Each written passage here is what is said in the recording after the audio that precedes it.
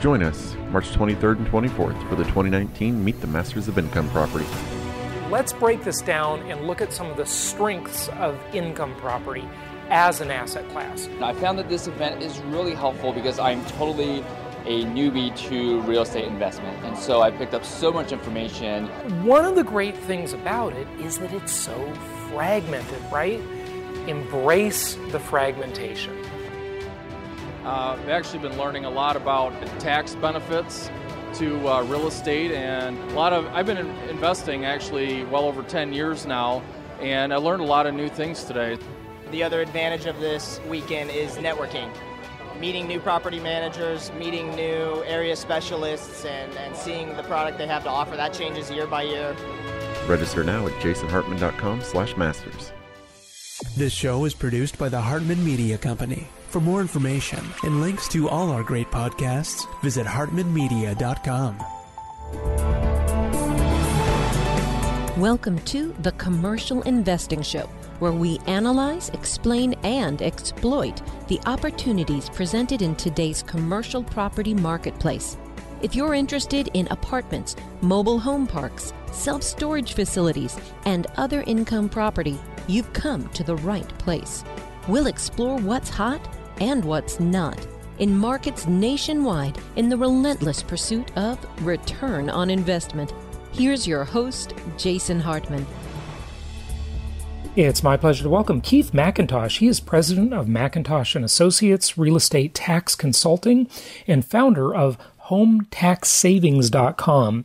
Many of you have asked over the many years we've been doing this and helping people build nationwide portfolios about the best way to appeal property tax assessments.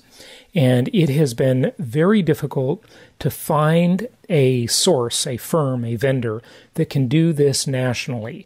So we're going to dive into that topic today and help you save money on property taxes.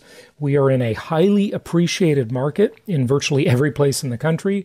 This can definitely save you some money if you can get those assessments down a little bit. Keith, welcome. How are you? Thank you. I'm great, Jason, and thank you for inviting me. Looking forward to this podcast. It's actually my first podcast. So, okay, well, I'm a newbie. Good stuff, good stuff. It's just a conversation, so no big deal. Okay, so Keith, you're in Washington, D.C. Give us the very high-level view of property tax assessments and how they work and how someone may want to dispute what the assessor says their property is worth in order to save money on property taxes. Yeah, absolutely. So here's the deal. When most jurisdictions assess property annually, some do 3, 5, 7 years, but most do it annually. And that's for commercial and residential property. And when they do it, they're using mass appraisal techniques. So clearly, they're resource constrained. They're not able to individually value each piece of property in the respective jurisdiction.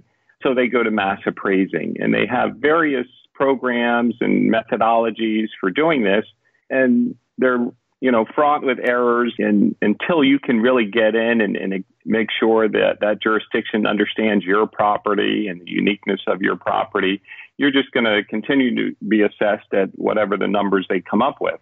And so there's a process to challenge that value, typically on an annual basis. And there are very short windows of opportunity. So essentially, an assessment will come out. You will have 30, 45 days to file an appeal. If you don't appeal, then that assessment stays for your upcoming tax year. But if you do appeal, you have basically 3 opportunities. The first level appeal is typically, again, you'll get your assessment. You'll file a form back to the jurisdiction indicating the fact that you want to challenge this assessed value. And the first level of appeal starts with an assessor. You'll either have a phone hearing or a sit down, and you'll have the opportunity to share with that assessor your opinion of value for your home and be able to share intricate details about the condition or the market surrounding your property and things of that nature, or the tenancy in the building. But you have to have it's sort of a well-established sort of value position, meaning you're not going in there with just pictures. you're going in there with data, which is comparable data, comparable home sales, or if you have a commercial property, you're looking at rents, achievable rents, and actual vacancy. But on the homes, you'll go in with comps, you'll go in with pictures, as much detail as you can, bring the market, the condition of the home, and you'll end up with, not right there, but you'll get a decision from that first level of appeal. And, you may get a reduction at that level, or if the assessor deems that their value is justified, you'll have another opportunity. And that's typically with a tax appeal board. And these boards are made up of appointees that sort of arbitrate between the state assessment office and the taxpayer. And you'll present your case to that board, and the assessor will present its case to that board, its valuation position, and that board will make a determination.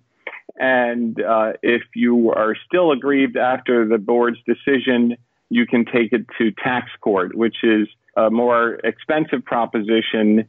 Typically, most commercial property owners go this route, but on the residential side, it wouldn't be worth it. The economics aren't. Yeah, the economics aren't worth it, given the amount of tax dollars we're talking about. Okay, so Keith, a couple questions. You're talking in a very traditional way, if you will, and what I mean by that is you say things like you go in there, and I want to just unpack that and make sure the listeners really know what that means, okay? So Do you actually have a live hearing, like where you show up in person and do this, or do you fill out a form and attach a comparative market analysis, maybe from a local realtor, or you look online and look at some comps and say, hey, look, my property's a piece of junk. It's not worth anything. So lower my taxes. It's sort of the opposite of, you're in the opposite role of when you're a seller. You want to say your property's worth the most, of course, right? What are the mechanics of that? Sure. The mechanics are when you get your new assessment. So you'll get a letter in the mail from the jurisdiction basically saying your new value for tax year 2019 will be, $200,000. And you have the opportunity to challenge this value by either submitting a written presentation, or you can request an in-person hearing. And those forms, you'll typically, my suggestion is that you do it in person, because that's, it's more personal. You'll get a chance to meet the assessor who developed the value for you. So you have the option. Perfect. Okay. So the reality of the vast majority of people listening, though, are that they're not going to be able to do it in person because, they're building nationwide portfolios of property. And even if they were local to their properties, if they lived in one city and the property was in that same city, who has the time? I mean, if you're a small fish and you got lots of time on your hands and, you're sort of living in the regular world, yeah, I get it. But for most people, they just don't have the time to do this. So you offer a solution for that, right? That's what your company does? Yeah.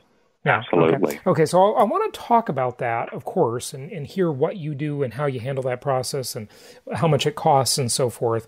But the first stage is the appeals board, right? The first stage is the assessor level, and then the second stage is the appeal board. Okay, but didn't you say tax court? Yeah, that's the third stage. There's three levels to appeal. Got it. So assessor, board, tax. So tax court would only be done on really expensive properties where, you could be talking about tens of thousands or maybe even hundreds of thousands of dollars in tax savings.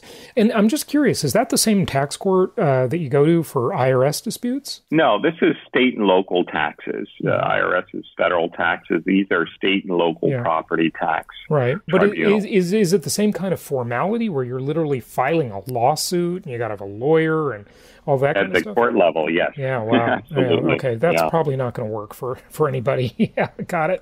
Okay. How do you do this for people? Say someone owns a dozen properties or, 24 properties. They're maybe in 3 to 5 markets around the U.S. That's the typical plan we suggest, that they diversify in at least 3 markets, but not more than 5. What do you do for them and how does it work? They get their tax bill and they say, hey, I want to reduce this tax bill. What do they do next? What we do for clients, I've been in the business 25 years and run a commercial tax practice, and we handle commercial property tax appeals for owners around the country. But when I'd go into the hearings in my market, D.C., Maryland, or Virginia, I'd run into homeowners, small investors who want to challenge those values. And so what I decided was that we needed sort of a national platform that uses big data that can help, that small investor with multiple properties and multiple jurisdictions challenge their values without too much heartache. So we developed HomeTaxSavings.com. And essentially what that does is it allows the investor, homeowner to come in, type in their home address, put their assessment in. Our analytics run comparables, and we run analytics on those comparables online. And we come back to you with a recommendation to appeal or not appeal based on our algorithms. And so if we identify appeal opportunities, we charge you for that, all the comparable data that you'll need to submit to the jurisdiction with adjustments, along with all the requisite appeal forms that are required by that jurisdiction. And so if you have, 5 or 6 properties or, different jurisdictions, I'd say the process for each property takes about 10 to 15 minutes. Okay. And so you'll have all the documentation you'll need to put in the mail and file to the jurisdiction. Okay. So basically, you provide the data, and then the individual property owner mails it in themselves to the jurisdiction, right? Or, of course, they could appear in person. Now, why is your, quote, big data, unquote, better than the county assessor's big data? I mean, isn't it the same data? Or, is your assessment going to come in lower than theirs, or your opinion of value, I should say? Their analytics are run on a very broad sort of number of properties, whereas our analytical data really zeroes in on, what's occurred within a few blocks or within a half a mile of your property. Mm-hmm. Because you can have pockets of neighborhoods that are appreciating faster than others, and those are sort of included in your assessment. And our data really, we do have the same sale comparables sometimes, but we're looking at those comparables and we're making adjustments against our property versus their property that they used. So theirs are broad economic data, and ours are individualized. We have 5 comparables we're going to generate for you with adjustments to each of those comparables based on size, number of bathrooms, condition, and that sort of data. So it's a much more finely tuned analysis of your property than the jurisdiction typically provides. Okay. How much does it cost? There's no charge currently for the review, and we think there's value there for the owner just to understand whether or not they're paying their fair share in taxes. Once we complete that review, if we identify disparity between our value and the assessment, and it's got to be greater than 5%. Typically, jurisdictions won't allow an appeal unless it's more than 5% of the assessed value. So if you're within that range, it's not likely that you're going to appeal. And so the charge is about $60 up to $99, depending on the level of savings we can generate. So if we're, $2,000 or more, all the documentation, the comps is a little costlier at about $99. So it's $60. You're getting the report. You're getting all your requisite appeal forms automatically filled out and ready for you to submit to the jurisdiction. Okay, so the simple answer is $60 to $99. Is that correct? Correct. Okay, and then a percentage of the savings. Well, we don't charge a percentage of the savings. So this is for the homeowner to do themselves. They go online, they put in their address, they generate their report, they download the files, print the files, and put them in the mail. Got it. So that's it. It's $60 to $99. Okay, that's great. Yep. Now, so it's a totally automated service, I'm guessing. There's no human Totally automated, there, right? No human. Okay, because most of the companies that do this are localized. They don't do it nationwide. Are you in every market? No, there are thousands of taxing jurisdictions across the U.S. And so we are in about 12 states right now. And in the next few months, we'll be in 20 states and working our way around the country. I'd say by the end of next year, we should have, 90% of the states covered, but not all of the counties. In some counties, there are, 200-300 counties that require different appeal forms, and so we're building all along the way. So if you go to our site and you put in your address and we're not covered, you're in our database and we'll be reaching back out. Yeah, right. Yes, be notified. Okay. Yeah. So in addition to providing, you basically provide, it sounds like, comparable data, and then you provide the forms for each specific jurisdiction, right? Correct. Yeah. Isn't it, I always say, when it comes to real estate investing for the, middle and upper middle class person, right? You've got to embrace the fragmentation. That's my line. I've said it many times. Yeah. And the reason is, it's such a hassle that all these jurisdictions are different. They have different forms. They have different processes. But that's the thing that makes it hard for the big Wall Street institutional investors to come into our market and eat our lunch because, and they are dabbling in it a little bit. Obviously, we've seen huge companies like Invitation Homes and so forth with, thousands and thousands and thousands of homes. But largely, this is still a market that belongs to mom and pop investors, thank God, because the return on investment is so high, even if you're overpaying on your property taxes, but it is fragmented. So I say invest in at least 3 markets, not more than 5.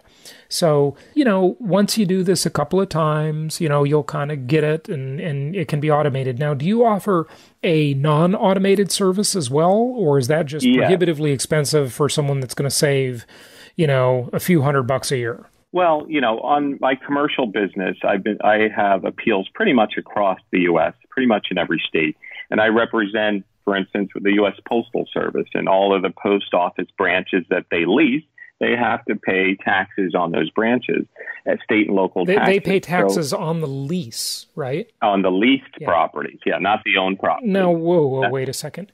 Isn't it fascinating, dear listeners, that the government has to dispute taxes against the government?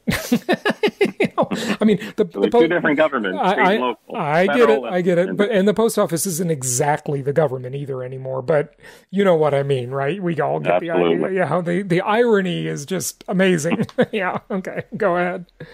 Well, a number of years back, I had met with Fannie Mae after the financial crisis, and I said, guys, there's millions of properties that you've taken back, and were assessed, and we can appeal all of them. And they loved the idea. And then at the end of the day, they said, well, you know what? This is taking money away from the states. We shouldn't be doing this. Yeah, that probably would be a pretty bad press release if if all those taxing jurisdictions said, "Hey, look, here's this pseudo governmental agency, Fannie Mae, right? And Freddie Mac, I'm sure, did the same thing, saying, look, they're trying to cheat the municipalities, but it's not really a matter of cheating. I mean, it's just a matter of getting the value right. And our legal system is built on the adversarial process. One side thinks one thing, and the other side thinks the other thing. And I've learned, maturing in business over many years, that there's 2 sides to every story. Okay, there really are. So you got to tell your side if you want to have a chance at saving on your taxes. Do you have any metrics that you can share with the listeners for the typical savings in disputing? I mean, and by the way, before you even answer that question, if you can, this is a moving target because, it depends on the market cycle. If it's a highly appreciated market or a declining market, usually in the declining markets where you're really going to want to get ambitious about disputing, I would guess. But correct me if I'm wrong. Well, in the markets that are increasing, you have assessment jurisdictions that are being very aggressive and maybe sometimes too aggressive in their valuation. So you want to appeal and look at those values. And the declining market tends to be the same way. They're looking at losses in revenue. Their school districts are losing tax revenue. And so they're trying to hold on to the values that were there prior to the decline. So in either circumstances, it's when the market's not really moving at all is when, there's not much to do. But it's going up, it's going down, you should be filing an appeal or just looking at it. Right. Yeah, so absolutely. Are any metrics? How much do people save? Yeah, 10% is usually what we end up. When we look at, if we actually file an appeal on behalf, and we do this for clients around the country with multiple properties, and we do the appeals for them using our network of providers. And so if you had, let's say, 10 properties in 4 jurisdictions, And the economics made sense for us to look at that portfolio. We would handle that for you. We would charge a percentage of the savings, and we would engage our local consultants because we have a network of providers around the country. So we would engage our local consultants to take that appeal through the process. We would take a percentage of the savings. But typically we find if we file an appeal, 90% of the time we're going to get some relief. 90% of the time, if we file an appeal, we're going to get relief. Okay, so you're going to get something just for asking, it sounds like, 90% of the time. But it may not be enough to have made it worth it. Like you spend, $99 with your company, you spend some time doing it. And by the way, I want to ask you, how much time does it take the user to do it? And then you'll think, I saved $200, whoop-de-doo. But I would think that there's a bit of a kind of a processional effect here. In other words, if you get the assessment down lower, then maybe in the following years they build on that old assessment. Is that true, or maybe you don't know? No, absolutely true. I mean, and that's what we tell our users. Basically, you get it down this year, it's likely that your following year's assessment is going to start with a lower basis. And absolutely. And yeah, it's something that you really do have to focus on. Now, our system basically will recommend filing only when we find at least 5% or more discrepancy between our value and the assessed value.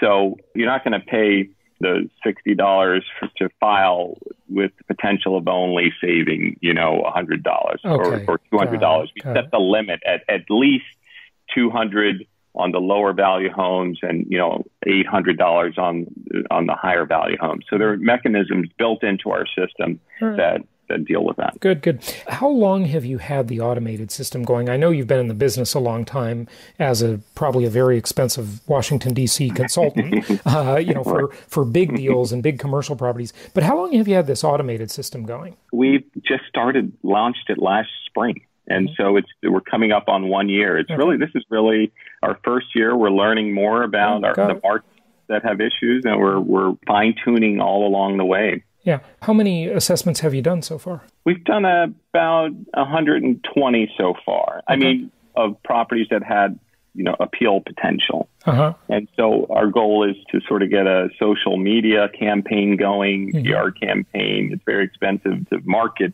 individually. And so we just need to get the word out to owners, investors, that this is something they should be looking at annually on their portfolios or their properties. Sure. Do you have a competitor that does the nationwide, or, you're not nationwide yet, but, We're the only one. We're the only one. Yeah.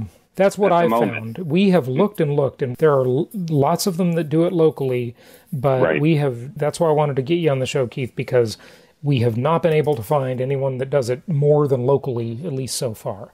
So, good stuff. Are there any questions I didn't ask you? Anything you just want to share with the audience? No, I think we covered most of what I wanted to touch on. I mean, the idea that, starting with get in the habit of looking at it, because a lot of times, property taxes are paid through your escrows. You get the notice of assessment in the mail. You're not paying attention to it because the taxes are being paid out of escrow, and it's not immediately coming out of your pocket. Pay attention because you're still paying them. Yeah. Yeah, you're still paying them. And so that's the deal. There are only 5% of homeowners that actually file appeals on their property assessment. Wow. 5%. That's a tiny number, isn't it? Yeah. It's a tiny number. Yeah. Okay. And so we're trying to change that paradigm. Good stuff. All right, Keith, the website, hometaxsavings.com. Thanks again for joining us. Thank you, Jason. Appreciate it. Thank you so much for listening. Please be sure to subscribe so that you don't miss any episodes. Be sure to check out the show's specific website and our general website, hartmanmedia.com, for appropriate disclaimers and terms of service. Remember that guest opinions are their own, and if you require specific legal or tax advice or advice in any other specialized area, please consult an appropriate professional. And we also very much appreciate you reviewing the show. Please go to iTunes or Stitcher Radio or whatever platform you're using and write a review for the show. We would very much appreciate that. And be sure to make it official and subscribe so you do not miss any episodes. We look forward to seeing you on the next episode.